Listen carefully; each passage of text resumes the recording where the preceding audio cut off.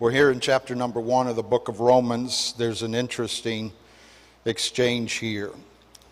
I would never think that being unthankful would be a real horrible sin.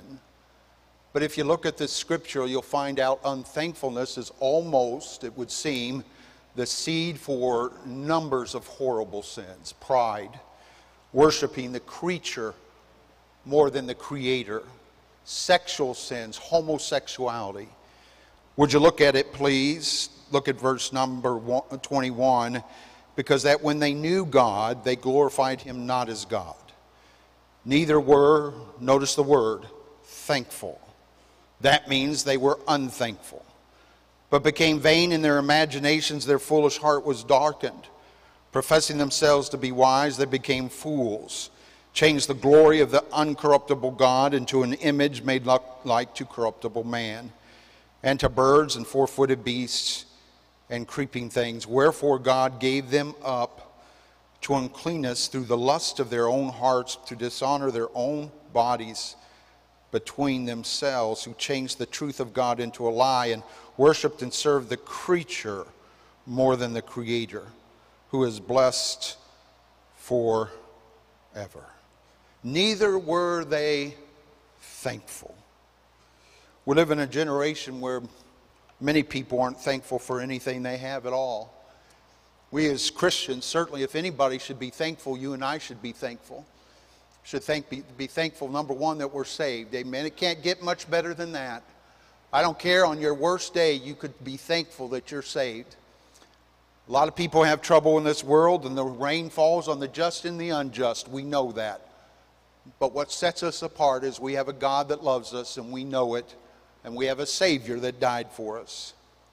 I think sometimes we become so selfish, so unthankful that we can't even pray right. Did you know what prayer is? Actually, prayer is asking. John R. Rice used to have a famous sermon, prayer is asking. So when you're praying, you're asking for something. But I thought about this. Is there anywhere in the Bible that God asks us for something? In other words, is God praying for us to do something? Actually, there is. Anytime you have a commandment, God is asking us to do something, and you could more or less say that God is praying that we would answer his prayer. Go into all the world and preach the gospel to every creature. I mean, it goes over and over and over again. I think sometimes we need to realize that as we ask God for something, we get upset that God doesn't answer our prayers. And I don't know if you're that way or not, but God can say no. And I'm thankful that a God can say no and often does say no to protect us. Because he knows what's right. He knows what we need. And so many times we pray for our will. In fact, we should be praying for thy will be done, Lord. We should trust him for that. That would be a good thing. But people are unthankful.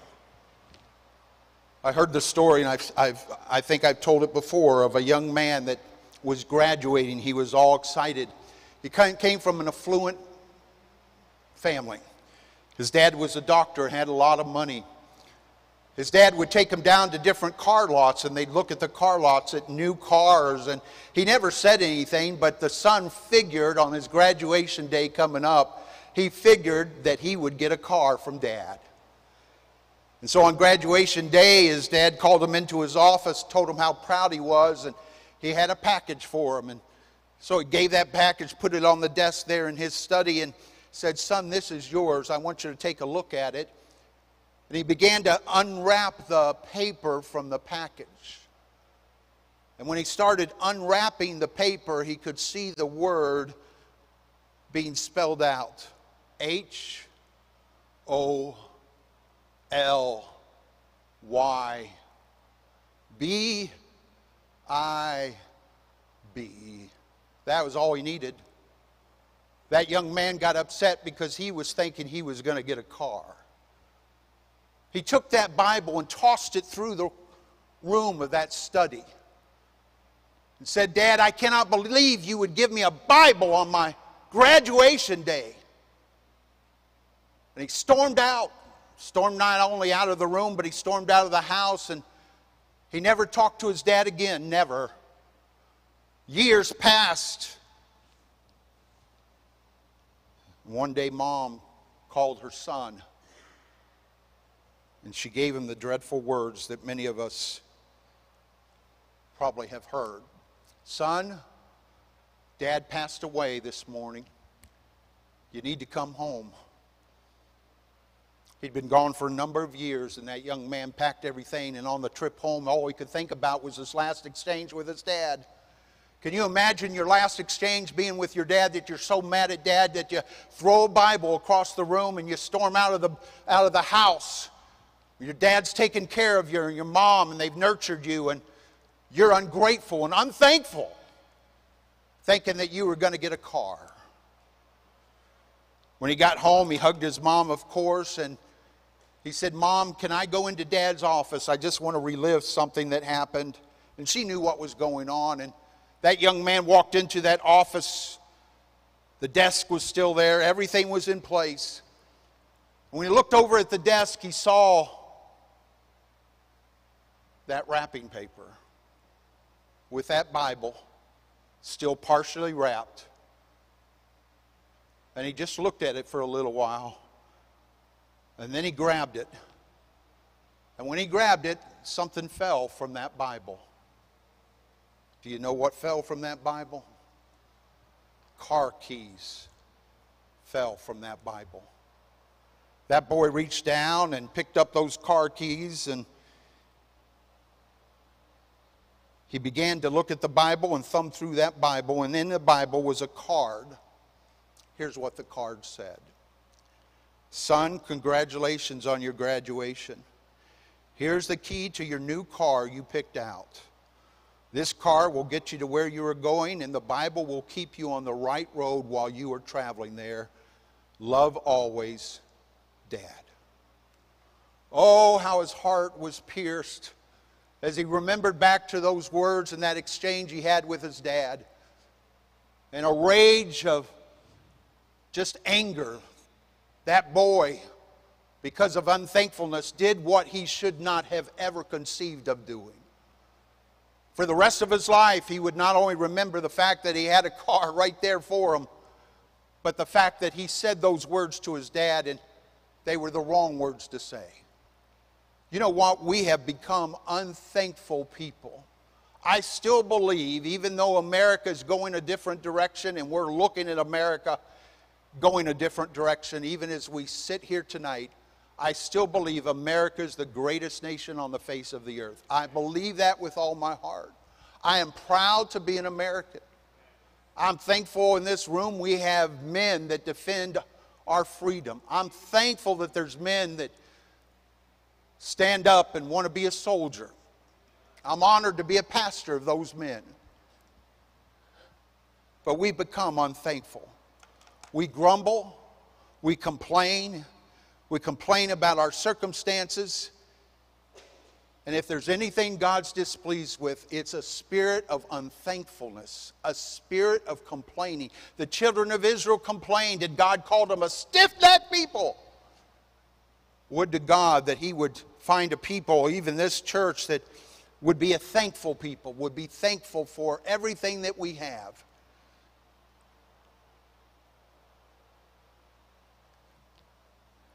Sometimes we need to realize what we have. And sometimes it takes kind of some bad circumstances to reveal what we have. Years ago, we were living out in Merrimack, and it was the wintertime, and a storm came through, and it was a pretty bad storm. Now, I like snow, but I don't like electricity going out while the snow is falling.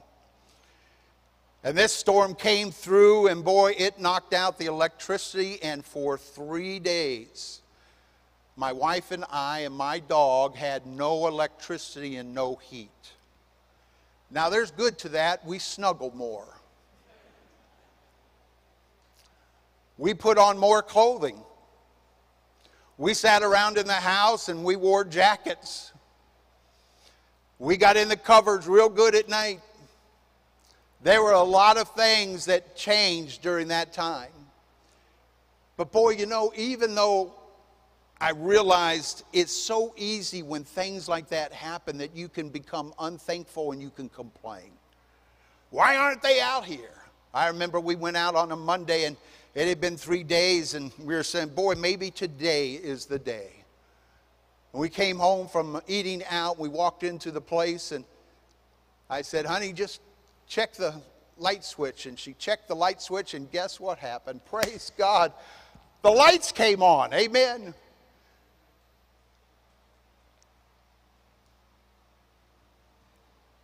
I'm thankful for the light bulb. I'm thankful for the greatest invention ever made to mankind called air conditioning. Praise God. What a great invention. Whoever invented that, they should be, man, we should know their name from eternity to eternity. Sometimes we don't think of the little things. I'm thankful for cars that run. I'm thankful for the trash man that picks up the trash. I'm thankful for the people in this church that do the little things that never get any recognition. Nobody knows what you do, but God knows what you do. When everybody's gone home, maybe you're staying and you're putting things together in the seats. Maybe you're taking a broom and you're sweeping the floor. Maybe you're taking a mop and you're mopping the floor. Just little things. We call them little things, but really they're not little things. They're big things. They're just as big as everything else that goes on in the church. Everything about God's work is a big thing. We've got to get out of the idea, we've got to get out of the habit of calling things little things or big things. Boy, everything's a big thing. This is a big thing. The church of the living God is a big thing. Maybe sometimes God takes things away from us to teach us to be thankful. I'm thankful for a roof over my head. I live in a one-bedroom apartment, but it has all my needs. Has food in the cupboard. Has a nice bed in there. My dog's there. My wife is there. Actually, my wife is before my dog, so nobody criticizes me.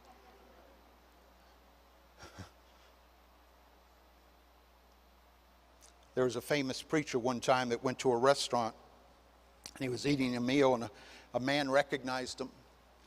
And he came up to him and said, "Preacher, can I sit down and eat with you if you're having a meal?" He said, "Yes, sir, go right ahead." And that preacher, as was his custom, as should be our custom, he bowed his head and began to thank God for the food. You do thank God for the food, don't you? I had a Christian one time tell me, "Well, preacher, I don't do that in a restaurant. It's kind of embarrassing."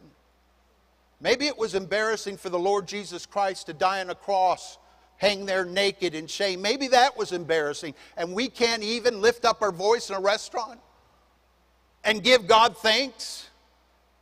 I had a family one time that heard me pray and came up to me afterwards and said, "Sir, I just want you to know, thank you for doing that. I don't hear that anymore." Hey, you can be a testimony to other people by thanking God for the food. Some people say, "Well, I just whisper it." You should have known Carl Hatch. Carl Hatch is an evangelist. Went out to eat with him one time, and I wasn't the preacher, thank God.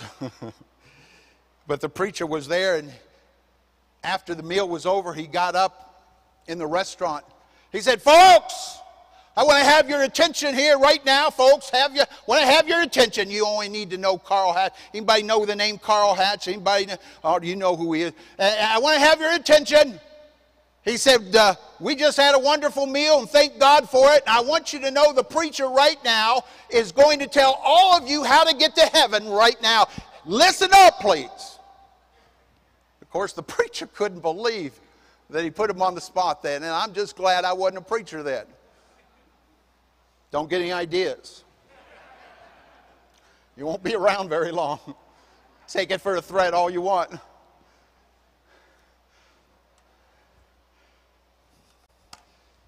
I remember that happened, and I told my assistant pastor, "You should get scared at that." And I was out at Texas Baptist College one time at a conference, and we went out to eat at a what's that Italian place? Olive Garden. We went out to Olive Garden.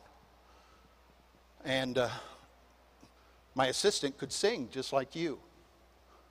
And so I looked at him, I said, Brother Dusty, I said, you're getting all expenses paid to this conference. I think right now, if you want to keep your job, you'll stand up and sing in front of everybody. I was just kidding. And he stood up, and he started singing Amazing Grace.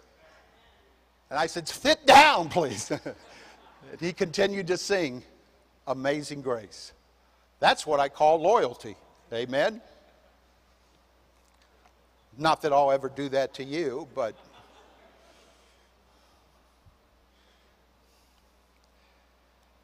So this preacher, he prayed and asked God to thank God for the food. The man that had come up to this preacher, he said, so you're one of those preachers, aren't you? He said, what do you mean? He said, you're one of those preachers that just want the limelight. He said, sir, all I was doing is I was thanking God for the food. He said, well, I don't need to thank God. Everything I earn by the sweat of my brow. I just dig in and enjoy the food. And the preacher looked at him and he said, so you're one of those people, aren't you? He said, what do you mean, preacher? He said, well, you're just like my dog, to be honest with you. My dog does that. And you know what? If we can't just even during the day thank God, bow our head and thank God for the food, boy, there's something wrong. God doesn't have to give us that food. You know how many people would love to just have a little bit of pizza when you have pizza? You know how many people across this world would love to have what you have tonight in the way of pie? Think about that. God's been good to us. And we can't even tell Him, thank you, Lord. Thank you, Lord. Paul wrote, in everything give thanks. Everything. The psalmist wrote, it is a good thing to give thanks unto the Lord, to sing praises unto thy name, O Most High. God doesn't need our gratitude, but we need to give our gratitude. Happy people are people that are praising people, are thankful people. If you look at the people that are unhappy, I guarantee you there's a common denominator. They're unhappy because they're unthankful. They can't see the goodness of God in their life. God's a good God. He's always been a good God, and He'll always continue to be a good God. He gives to us more than we deserve. Amen, He does. A little child that has nothing in life can be happy. A widow who's lost her husband can be happy. A grieving father can be happy. An unemployed worker can be happy. A failing student can be happy. How? Well, the failing student better see they better go and see somebody to help them. How can you be happy? By giving thanks. In everything, the Bible says, give thanks. Some years ago in New York City, and boy, doesn't New York City come out with a lot of stories. There was this woman. She was up on the 44th story of a building in New York City. The alarms went out. This lady was threatening to jump off the 44th floor. She was standing on the outside, on the ledge of the building. The police came and couldn't do anything. So one of the policemen had a pastor friend, and he called up his pastor and said, will you come and help? Maybe you can say something to this lady. So this man came, and he was afraid to get too close, because if he got too close, he was afraid that she would look at it as him coming after her. So he was very cautious in what he did. He inched close to her and said these words, ma'am, he said, I am sorry you feel that no one loves you. Oh, she said, no one loves me. Let me tell you something. I have grandchildren. They love me. I have children and they love me. My mom and dad, they love me. My whole family loves me. Well, the pastor took a step closer as she was spouting off how many people loved her. Then he said to this lady, he said, well, maybe you're just poor then. Is that why you want to take your life? The lady said, poor? Do I look like I'm poor? Look at the way I'm dressed, sir. We live in a nice house. In fact, we would say live in a mansion. I'm not poor. And all the while, the pastor was getting a little closer. Then the pastor said, then why do you want to kill yourself, ma'am? And when he said that, the lady said, you know, sir, you're right. I'm loved, and I've got everything anybody would want. And she walked off that ledge as he grabbed her hand to avoid that suicide. The police came. They talked with her, and they let her go. And she walked off with that man. And as they walked off, you could see that lady open up her wallet in her purse, and when she was showing the pictures of her grandchildren to that man. Oh, we need to be thankful. We've got so much, don't we? So much. We're prone to focus on the wrong things. We focus on the negatives instead of the positives. If I want to, I can focus on all the negatives in my life and I can be unhappy. But if I want to and I choose to, I can focus on the positives of my life, and boy, that will give me great pleasure. God's a good God. Let me say it again. God is a good God. Now let me give us a few reminders for us before we indulge in that pie. Number one, thankful people do not complain. Thankful people do not complain. If you find yourself complaining, I would like for you to ask yourself, is there an absence of thankfulness in your life? Thankful people don't complain. Complainers are never thankful. There's nothing to be complaining about. When I was a young man, we were in school and we had to find a place to live. We had 3 children, and everything around us, they required us to have a 3-bedroom apartment. If you had a child, you had to have a 1-bedroom. If you had 2 children, you had to have 2 bedrooms. If you had 3 children, you had to have 3 bedrooms. If you had 4 children, you had to have 4 children. And so we kind of priced ourselves out of the marketplace. We ended up buying a trailer. I won't go into that, but that wasn't of God.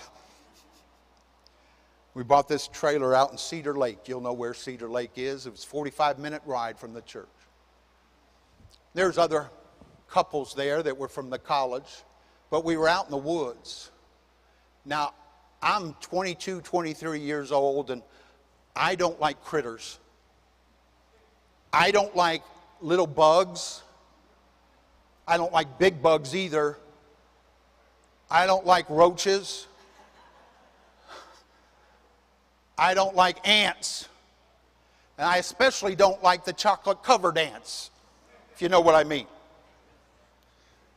We came home one night, my wife will remember this, and our little trailer, I think it was 14 by 70 maybe, 3-bedroom, it was covered in ants. I mean to tell you, you could not walk without stepping on ants. There were ants to my right and ants to my left. I could make a song for this. Ants to my right, ants to my left, ants in front, ants. There were ants everywhere. I hate ants. I hate small ants and I hate big ants. And I thought to myself, my wife, we were not in a very thankful mood at that time. In fact, I would say we were pretty much complaining. We need to get out of this place. What are we going to do? I called my mom. Mom, what do we do? What do we do with these ants? And she gave me a great recommendation. She said, you're not going to get rid of those ants, but I'll give you a temporary fix. Get your vacuum cleaner out and go to it. And so I got my vacuum cleaner out, and boy, I was just having a time, just vacuuming up all those ants. But you know what I found out? You couldn't vacuum them all out. There were too many of them. You'd get some out, and the next day they'd all come out. And I found myself, I'll be honest, I was complaining about God's creatures called carpenter ants. Anybody ever seen carpenter ants? Do you like them? Go ahead, raise your hand if you like them. Something wrong with you guys.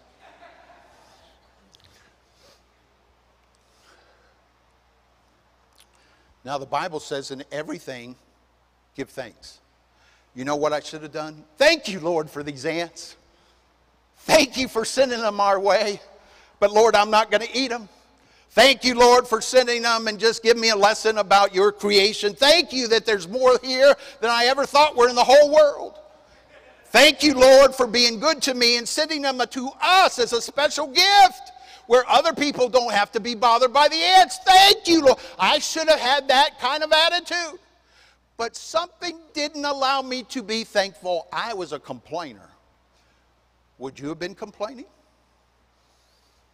Be honest. You had to be there to enjoy it.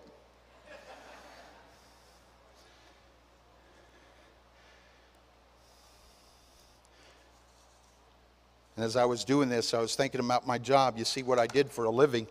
Part of it, I had a number of jobs. I delivered Lazy Boy furniture. And you know who buys Lazy Boy furniture? Well-off people buy Lazy Boy furniture. We'd go to these houses that must have been back then $200,000-$300,000 houses. We'd walk in there and they'd write a check for $10,000. I think, where in the world are they getting all this money? I was just a poor college student. And I thought, here they are. They've got everything in life right here. No ants. And I've got all the ants. I'm struggling as a college student. It just doesn't make... And if I allowed myself, can I say I could be very bitter? But God's a good God. Thankful people do not complain. A Sunday school teacher asked her class, what are you thankful for? They were just little kids. And a boy screamed out, I'm thankful for wearing glasses. And the teacher was inquisitive. So she asked the little boy, why is it that you like wearing glasses? And the little boy quipped, because it keeps the older boys from fighting with me, and it keeps the girls from kissing me. That's why I like glasses. Now, if you can get a little boy like that that is thankful for wearing glasses, we can learn something from the little kids, can't we?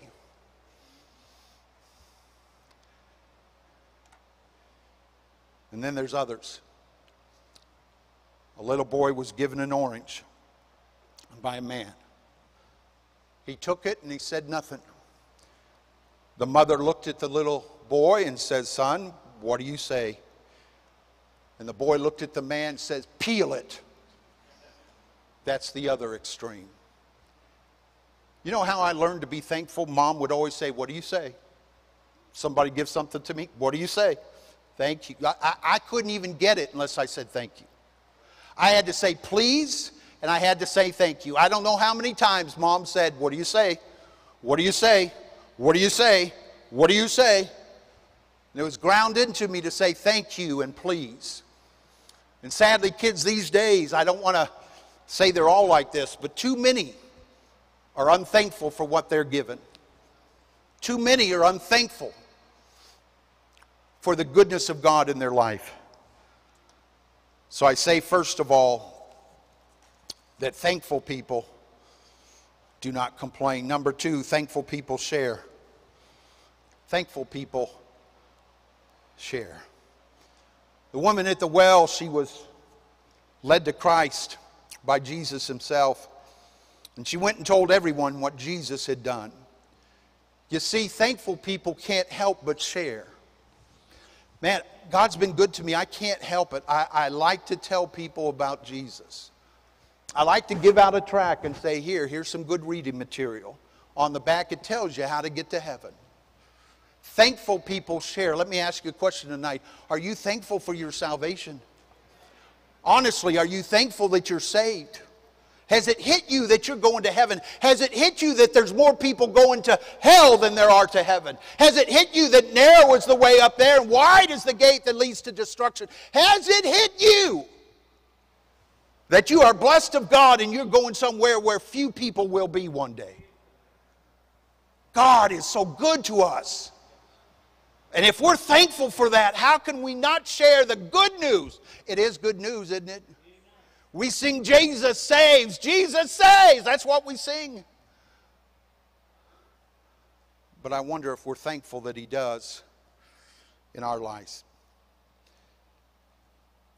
10 lepers, you'll remember the story. Only one gave thanks, and 9 of them went away unthankful. Thankful people share. Then thirdly, very quickly, thankful people are contented people. Let's use our Bibles a little. We got a little bit of time. Look over in Philippians chapter 4. Philippians chapter number 4.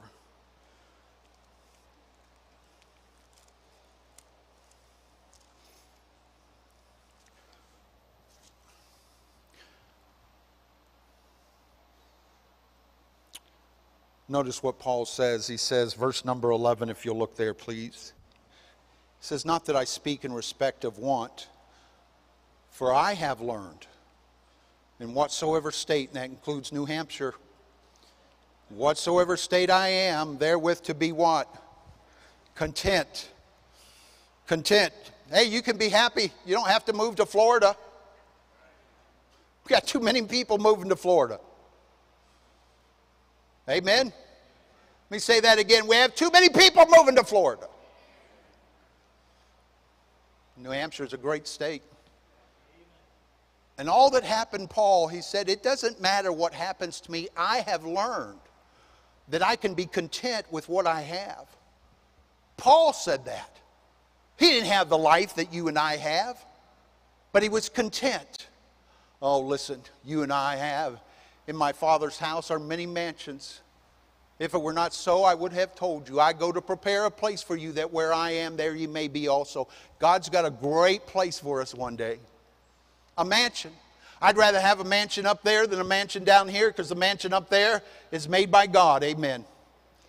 Mansion down here is made by man. It's tempted to just crumble one day. Won't last forever, but that mansion, that mansion, let me tell you something. It's going to last forever in all eternity. I'd rather have that mansion than the mansion down here. Some of these preachers have mansions, $1 million mansions on the 4 corners of the continent. They say God's been good. You don't want to know what I think about that.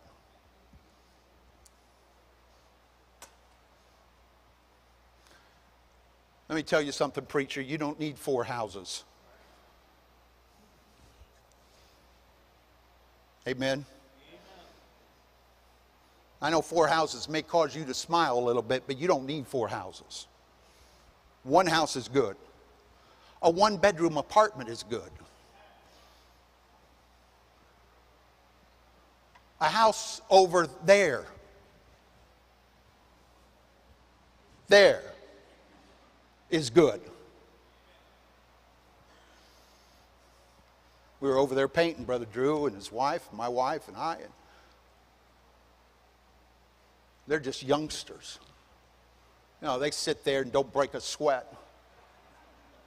Easy be 25 and not sweat at all. And here my wife and I, we look like a tornado came and blew us away. We're ragged, sweat pouring down. That's okay. They'll be our age one day. And when they are, I'll be looking down in heaven. I'll say, Lord, give me a front row seat on this. I want to see this. But we were over painting, getting the house ready. It'll be ready one day. We'll be in there. And I guarantee you, my wife and I will be thankful. Be thankful. Just be thankful. You may not have what somebody else. You know the easiest way to be unhappy is to look at what others have and compare yourself with what they have. You want to set yourself up for an unhappy life? Go ahead. My sister made $10 million. She had a $1.5 million house, swimming pool, I think 8 bedrooms, 10 baths.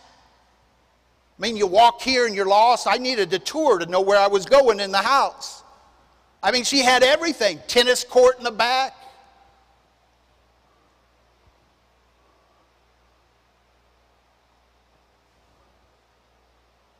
But I didn't need that to make me happy. I didn't need that. She just had a bigger house. She had a swimming pool. Okay. She had a tennis court. I never saw them play on the tennis court. What good is a tennis court if you don't even play on it? Listen, no disrespect to my family. We'd go over Christmas and they had opened their presents, some of them. We'd go into a big room. I'd say the room was as, I'd say it's from the back there, probably to the front row there. I mean, a huge room. We'd go in there and look over to the left. There'd be presents that they hadn't even gotten to yet. Did you hear what I said? They had so many presents, it was unbelievable. And many of them they never even opened. I found out a long time ago that my kids got more enjoyment out of a box than they did a Christmas present.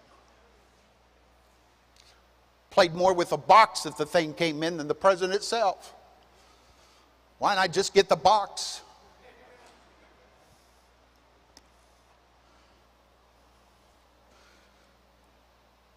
First Timothy 6:8, and having food and raiment, let us be there with content. As long as you have food, you have clothing, praise God, you should be happy with that. Hebrews 13:5, let your conversation be without covetousness, and be content with such things as ye have, for he has said, I will never leave thee nor forsake thee. Praise God. Hey, he'll never leave us. That's something to be thankful for. He's always there. In the parable of the vineyard, they were all complaining. Some of them were complaining that they had worked all day. And the people that came in on the last hour, they got paid the same amount as the people that worked all day. And the reason they were complaining is because they were envious. People get envious. They get envious of others. People get dissatisfied with life because they think somebody else has more than them. Elvis Presley had it all. I've been to Graceland. I've seen his house. I've also seen the place where he's buried, by the way. And he died at 42 years of age. Did you get that? 42 years of age, he had it all. But he was never happy. He was never satisfied. And sadly, he died in his bathroom in a praying condition, praying manner over his toilet. They found him praying like this over his toilet. I believe Elvis Presley's in heaven today. I believe he accepted Christ as his Savior. He's just an instance of somebody that didn't use his life for the glory of God. Can you imagine Elvis Presley, his voice coming here and singing? Great evangelistic crusades, Elvis Presley singing Amazing Grace. Could you imagine how God could have used his life?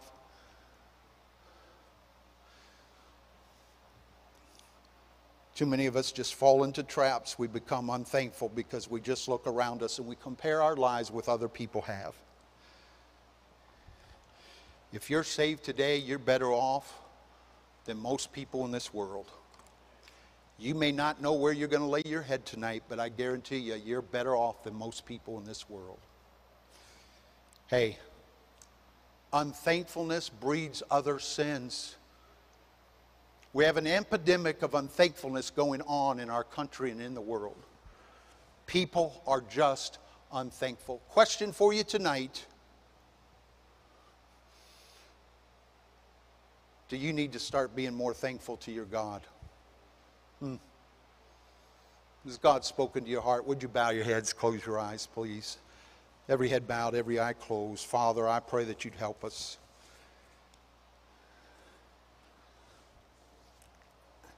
Lord, these folks were unthankful. And it proved to be just cataclysmic. To imagine them worshiping the creature more than the Creator. To become prideful. To be engaging in sexual sins that we can't even talk about. Dear God, help us as your creation and people who are saved by the blood. Dear God, would you help us to become more thankful? Smite us when we complain. Help us when we're prone to just be a people that complains, murmur. Would you help us tonight? Would you speak to our heart? Our heads are bowed and eyes are closed. Let me make sure you're saved tonight. Let me make sure you're saved. If you're saved, could you raise up your hand tonight? You know it. You're going to heaven. God bless you. Put your hand down. Now maybe you're here tonight. You're not saved. Maybe you don't even know what that means. You're not sure where you're going to go. A great God has created you to be with Him for all eternity. But in order for that to happen, you must be saved. I wonder if there's somebody here tonight who say, "Preacher, I'm not saved. I'm not sure I'm going to heaven. Pray for me." If that's you, anybody like that, just slip up your hand. I'll pray for you. Anybody like that? All right, I wonder who's here tonight and you'd say, "Preacher, God spoke to my heart." I don't mean to, but at times I can be somebody that complains. I'm not as thankful as I should be. God's been good to me. I wonder who's here tonight and God's spoken to your heart in some way. You'd say, "Preacher, I sit here tonight. God, the Holy Spirit, speaking to me about something. Pray for me." If that's you, could you slip up your hand? Just slip it up. Anybody like that? God bless you. Let's all stand, shall we? Everybody standing. Just a moment, the music's going to play. It won't be long tonight, but if you're going to come, why don't you come? I'm not saying you have an epidemic going on, but maybe in some way God's just spoken to your heart. Just think about how good God's been to you. Have you been reciprocal and giving Him thanks and praising Him? Have you praised Him this week? In your quiet time, do you open up your prayer time and say, "Lord, thank you"? Oh, He wants to hear it. Christian, He wants to hear it. If you're not going to do it, who is? Father, would you bless the invitation?